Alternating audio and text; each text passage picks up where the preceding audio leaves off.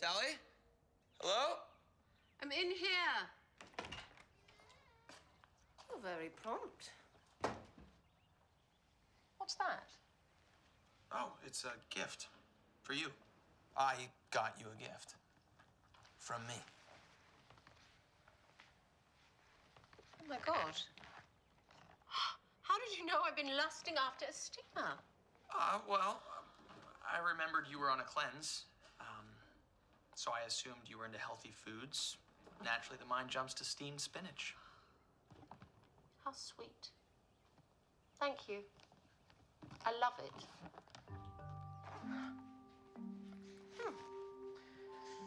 Right. I like your skirt. It really shows off your figure. Thank you. Yes. And your hair is especially nice today. Very bouncy. Sam, what are you doing? What do you mean? Well, the gift, the flattery.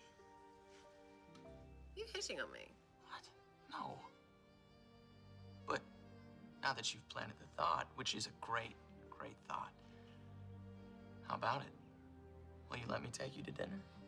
You are surprisingly aggressive. Well, I'm the kind of guy who likes to move fast. When I see something I want. I mean, someone I want, not something. Which could be misinterpreted that I see you as a piece of meat, which, as a woman and an equal in every way, if not superior, in that it's common knowledge that women are better pilots, gymnasts. The point being, you most likely don't appreciate being compared to meat, that is. Sam.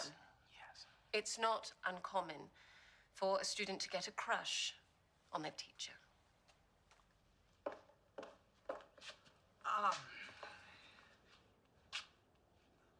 What I'm feeling right now is no schoolboy crush.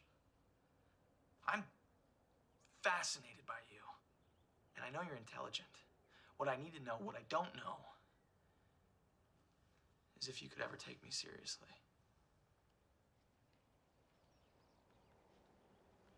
Of course I can. Right? Then it's a date.